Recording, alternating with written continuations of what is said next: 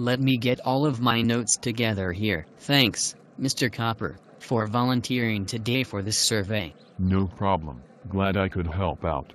The psychology department at Stanford University is doing an in-depth study on happiness. Okay. On a scale of 1 to 10, with 10 being the happiest, what number would you give yourself? Well, I say a 10. No doubt about it. Hee hee. That's great, Mr. Copper. Most people of your age aren't lucky enough to feel that way. Young man, I have it pretty good. Can't complain. What do you attribute your happiness to?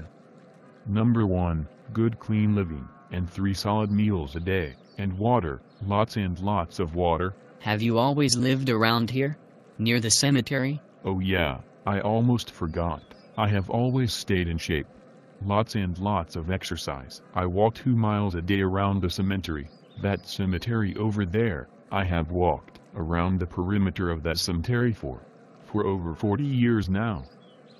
My, oh my, time flies by when you are having so much fun. Anyway, I am happy. Led a good life, kid. You can write that down in your notes. Hee hee. Mr. Copper, you make me laugh. Have I got this down correctly, Mr. Copper? You retired a few years ago after working at the same job for over 42 years.